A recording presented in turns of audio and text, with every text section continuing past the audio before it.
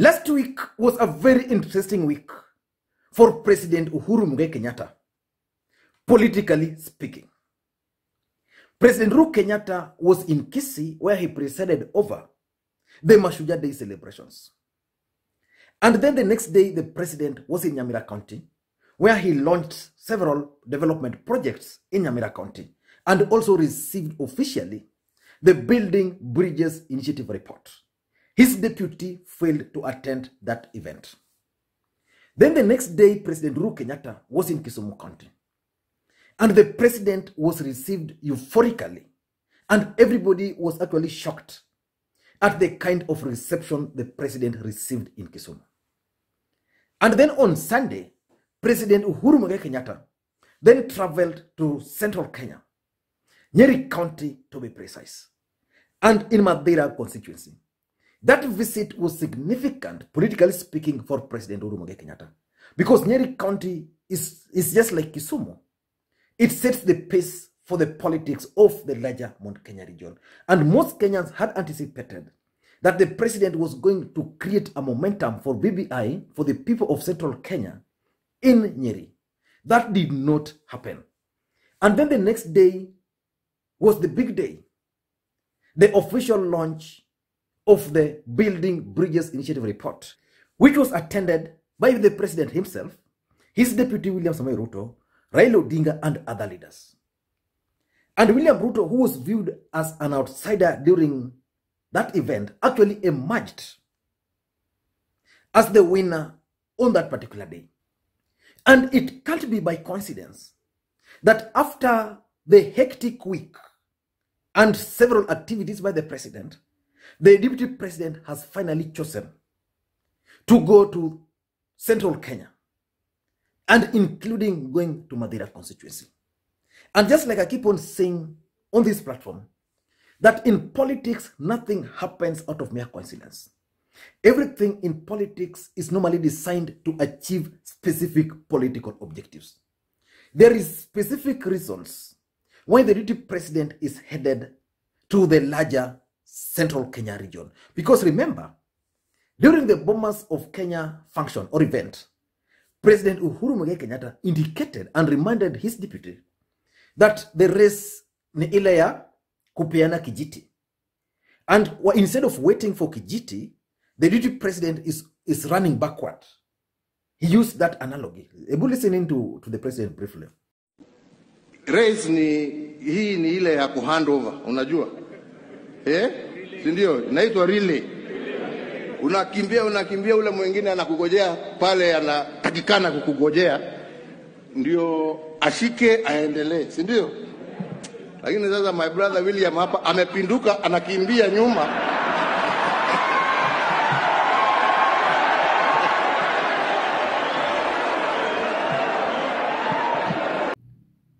So it was expected that the deputy president was going to actually take advantage of the gesture by President Uhuru Kenyatta to try and mend fences with the president. Let me just go through his program this week in central Kenya. On 30th, which is Friday, the deputy president will be at Ruiru Stadium. That's in Mathioya constituency. And later on, the deputy president will be at General Cargo Stadium in Kangema constituency. Those two constituencies are represented in parliament by allies of President Uhuru Kenyatta. Mathioya is represented in parliament by Peter Kimari, a close ally of President Uhuru Kenyatta. And then Kangema constituency is represented by Muturi Kigano. We all know Muturi Kigano. This is the guy who contested for 43 years to become the member of parliament. He finally succeeded. And when the president engineered changes in parliament, this guy was rewarded by President Uhuru Kenyatta. So on 30th, Alice Wahome and Ndindi Nyoro, who are not members of parliament of those two constituencies, will be hosting President Uhuru Kenyatta, will be hosting the deputy president, William Samoei Ruto, in those two constituencies. There's normally a rule in parliament that you don't go to a constituency of a fellow member of parliament without permission, unless there is a disagreement. For example, I can't invite my friend Osoro, Silvanus, even Wambugu Ngunjiri, or even Mohaji Jofpevu, or even Jonat Mohammed. Those are my friends. I can't invite them to Nyakach constituency without the courtesy of asking Adoma Owor.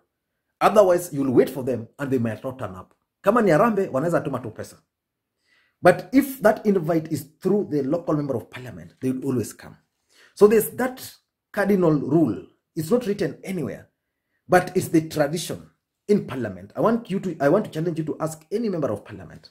It's normally the rule. But in this case, Alice Wahome and Ndindi Nyoro will be hosting the deputy president in those two constituencies.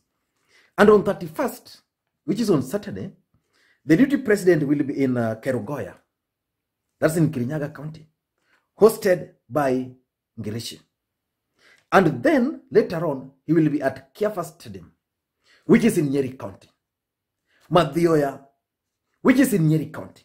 Madeira constituency. That constituency is represented by Rigathi Gachagua, one of the key opponents of the president. So the deputy president will be in that constituency, hosted by the member of parliament. And that's where things is very interesting. When President Uhuru Kenyatta visited the constituency, the member of parliament failed to show up. He was absent. Remember, the president of the Republic of Kenya, who comes from central Kenya, under Kikuyu, let me just use that word, attending a function in Nyeri County, in Madeira constituency, and the member of parliament did not attend without any excuse. Then, less than a week later, the same member of parliament is now hosting the deputy president, William Samoei Ruto. So what message is the deputy president trying to pass to the president? In my view, the deputy president is keen on passing a message. And before we get into all those, if you're watching this video for the first time, please take a second or two and click the subscribe button so that next time we produce a video like this, YouTube will automatically notify you. And again, let me remind you that today is actually my birthday. So you can, unaweza tuma hizo messages. Na wale wenye wanaweza tuma, you know, the coffee thing, unaweza ongea na mimi kando through my WhatsApp number, which is 0777741323.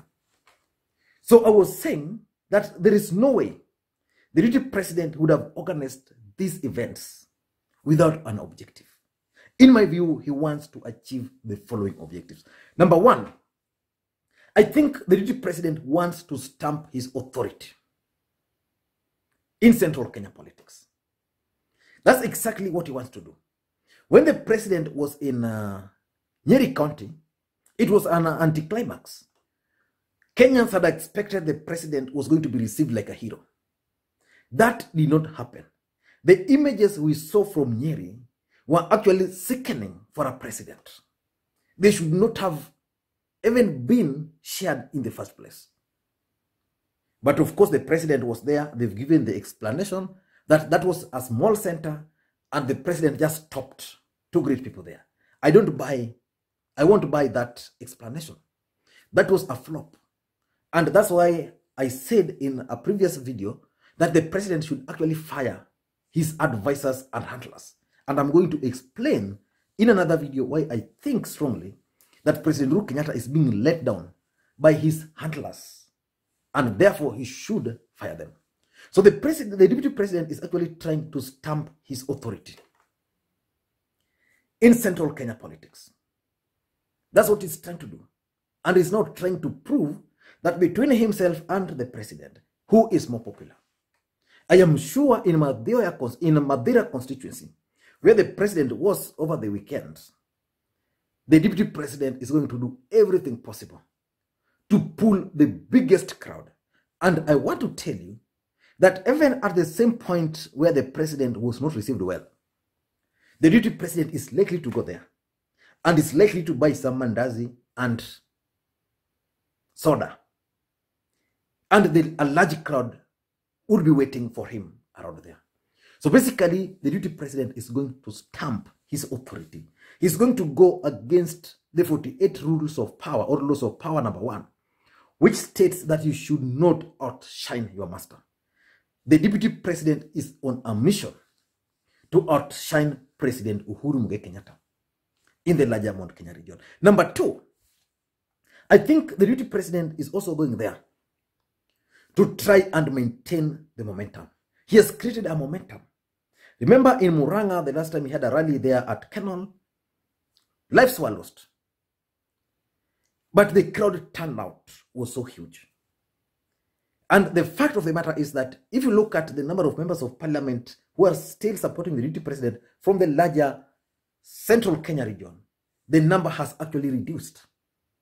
In Muranga, you can only count those 2 members of parliament. In Kirinyaga, I don't know how many members of parliament are still with him. In Kiambu, you can count 2 who are vocal. That's Moses Kuria and Kimani Ichung'wah. Those are the realities. In Nyeri, you can only count Girathi. So he's been losing members of parliament. But the deputy president wants to maintain the momentum. He wants to ensure that the crowd which attends these rallies still remains the same. The deputy president wants to maintain his relationship with most of the county assembly members, the MCS, from most of those areas. And that's why in one of the functions, he has indicated, they have indicated in that banner that the member of parliament will be the host and all members of the county assemblies. So he wants to continue maintaining the momentum. Number 3, I think the deputy president is also keen on thwarting any attempt by the Kieleweke team to gain grounds in the central Kenya region. Without the deputy president presence in the area, Kieleweke are actually controlling the region. Anytime the deputy president is not there. For example, is there any event, successful event, which you can tell me that Alice Wahome or even Ndindi Nyoro has organized in their constituencies successfully without the deputy president? Not a single one. And Kieleweke have been going there without the presence of Uhuru Kenyatta. So the deputy president wants to continue going to central Kenya because in this country, there's no region where the deputy president has gone to more than central Kenya and the larger Mount Kenya region. So the deputy president is basically trying to thwart any attempt to take the region back to President Uhuru Kenyatta. The deputy president would be comfortable controlling the voting bloc in that area. What I mean is simple. Even assuming the president is going to support the deputy president, which is not guaranteed, the fact of the matter is the deputy president would be more comfortable if people will be voting for him as William Ruto and not voting for him because of Uhuru Kenyatta's support. Number 4, I also believe that what the deputy president is trying to do, he is trying to scare Uhuru Kenyatta from going to the larger central Kenya region. Uhuru Kenyatta and his handlers have announced that very soon they are going to start embarking on tours of the region. The Luo Council of Elders are expected in the larger Mount Kenya region, in Nyeri. That trip was cancelled because Raila Odinga is outside the country. And Uhuru Kenyatta, I'm told, also wanted that trip to be cancelled so that it can be organized in a huge way. And that's why the deputy president is going there. He wants to go there, attract a mammoth crowd, so that the president would get scared of going there and not receiving the same kind of reception as the president. Because remember, it exposes the president. The Nyeri event exposed President Uhuru Kenyatta. If the president was to attend another function there without being received well, then he's going to expose him further. So basically, that's what the deputy president is trying to do. He wants to scare the president from organizing events in the area. Number 5 is the Building Bridges Initiative campaigns. I am sure the deputy president is going to go to Nyeri, is going to go to Muranga, and go to Kirinyaga counties over the weekend.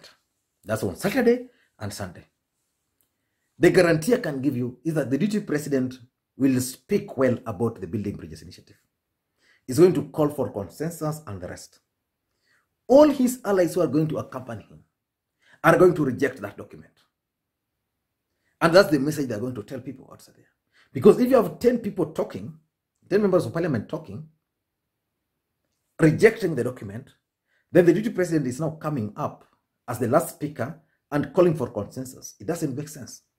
It's exactly what they were doing to the president, where every other speaker would abuse the president, but the deputy president would always stand up and talk as if he and President Uhuru Kenyatta were the best friends. So basically, these guys are going to launch anti-BBI campaigns in Central Kenya region. And lastly, I think the deputy president would also be keen on trying to consolidate the gains he has received from the area. Let's face it, Central Kenya has stood with the deputy president. The kind of pressure the system has placed on them, especially members of parliament, the kind of pressure the deputy president himself has experienced, I am sure, if it were not for him, someone would have given up. But I think the deputy president is just keen on consolidating the gains, because already he has 2 members of parliament from Muranga, Alice Wahome and Ndindi Nyoro, supporting him. He would not want to disappoint them. He has Gachagua in Madeira. He would not want Gachagua to dump him. So he must make them close to him. They must continue inviting him, and he must continue attending those events. I don't know what you think. But in my view, the trip by the deputy president to the larger Mount Kenya region, specifically in Madeira, is actually meant to provoke President Uhuru Kenyatta. I don't know what you think, but let me know your thoughts, or probably you can explain to me, like a child, why the deputy president would go to Madeira constituency and hosted by the member of parliament. The same member of parliament could not attend a function for President Uhuru Kenyatta. I don't know your thoughts. Let me read in the comment section. Thank you, guys. You can always reach me on my WhatsApp number, which is 0777 741323.